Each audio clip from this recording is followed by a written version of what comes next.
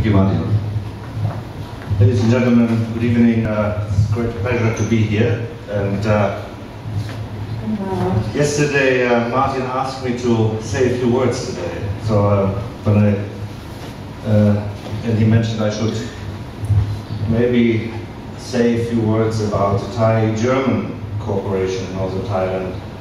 Now I thought about it and said, oh, there's a long list, of course, of projects and corporations which have been going on for a number of years. So I thought maybe I present you with a slightly different story, which goes back to the 60s when the Thai-German cooperation was created.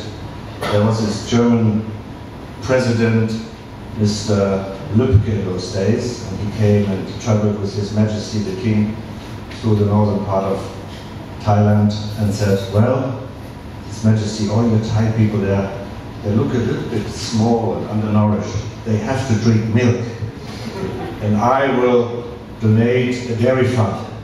So Germany, the Republic of Germany, West Germany in those days, decided to donate the dairy farm. You still see the dairy farm today when you travel up to Deutsche on the right-hand side, opposite of the zoo, smiling cows, the Thai-German dairy farm. Why do I say that, or why do I refer to this little story? In those days, Thai people didn't even drink, or adults hardly drank milk. They could not even digest milk. And the production was very slow. Cheese production was very slow. Everything was sold to Bangkok. And yet, the farm remained and was also later used as a training center for the FAO, United Nations, or the Food and Agriculture Organization. And, interesting enough, the diet of Thai people changed. The demand for dairy products changed rapidly. Ice cream, including yogurt, etc. And suddenly the farm became very popular. The Germans had already gone, but however, the production increased without Germans rapidly. And today I think dairy production is a big sector of the Thai economy, also here in the north.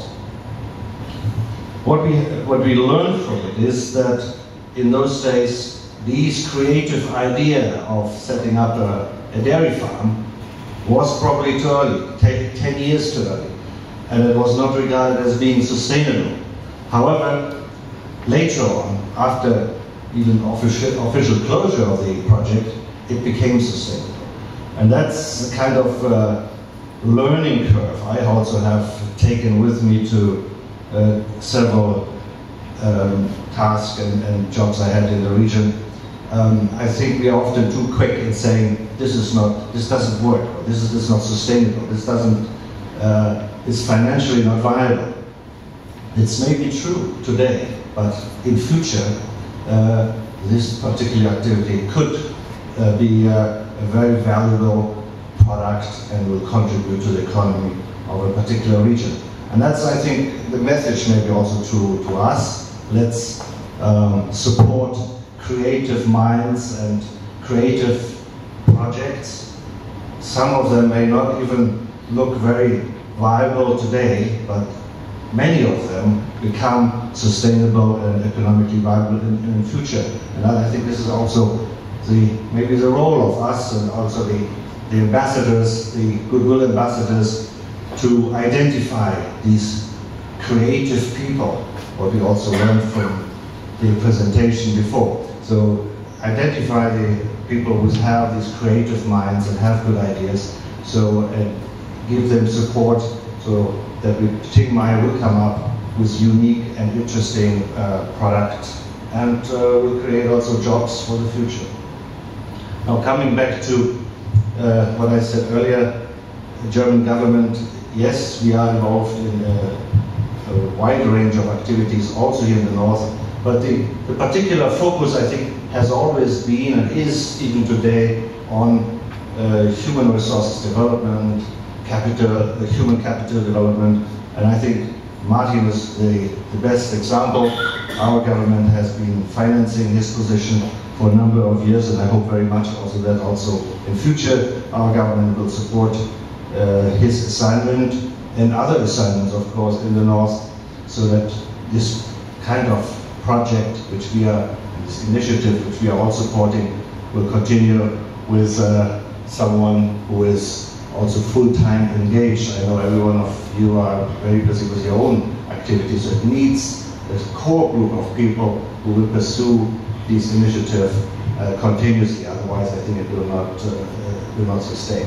So from my side, I can only speak on behalf of the German embassy. We will definitely express always our support and interest to support the north of Chiang Mai, the north of Thailand, and Chiang Mai in particular, and of course a concrete contribution also to persons who work directly with the university or with initiatives like this. Thank you very much.